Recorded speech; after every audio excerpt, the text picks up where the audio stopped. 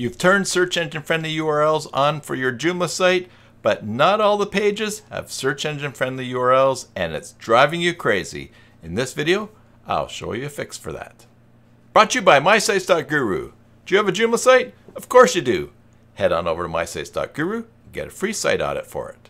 Hey there, Joomla fans. Tim Davis here. I'm a Joomla fan too. Thanks for tuning in to Maintenance Monday number 257 here on the Basic Joomla Tutorials YouTube channel, where I show you my favorite extensions, tools, and tips for building and maintaining Joomla sites. I also work on Joomla sites, build them, maintain them, migrate them to Joomla 4. So if you're looking to hire someone short-term or long-term, or even just get you out of a spot, send me an email, tim@cybersalt.com, and let's talk. Okay, let's turn our attention to the screen. We'll get right to it. Now, I have sort of a very plain basic Joomla install here, and as you will see, if I click on this article here, this is the default blog content. Your template, look it up here. The URL, it's search engine friendly. I've turned that on for the site. If we go down to this post here, welcome to your blog. Look it up here, search engine friendly URL. And even if we go to this, it's in a different category, help about your page, search engine friendly URL. But look, I've added an article called Dogs Are Great. ChatGPT helped me with this. And I assigned it to the uncategorized category. And look up here, it's not an SEF URL. It's not search engine friendly.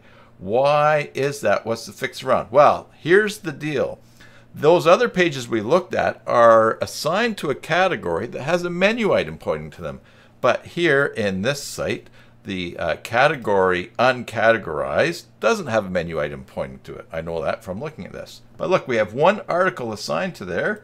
And when we look in here, we can see it's the Dogs Are Great. Here's what we're going to do to fix that. We're going to go to Menus, Manage, and we're going to create a new menu. New. Let's just call it Junk Drawer. We all have one of those in our kitchen, and it has to have a unique name, so we'll call it Junk Drawer. And here for the description, for links we don't want to have public, okay? And then we will go save and close. Now next, let's go down to the Junk Drawer menu, and we're going to add a menu item. And we're just going to go here, and we'll just call this, let's just say it's uncategorized. You can change it to different things. Now next, we're going to go menu item type, select. We want to pick an article type that will be a link that handles all things. So we don't want to do single article. We could do featured articles, but that will only handle featured articles. Let's do either category list or category blog. I like to do category blog because if someone accidentally finds this link, it will be a nice blog layout of the articles for the category.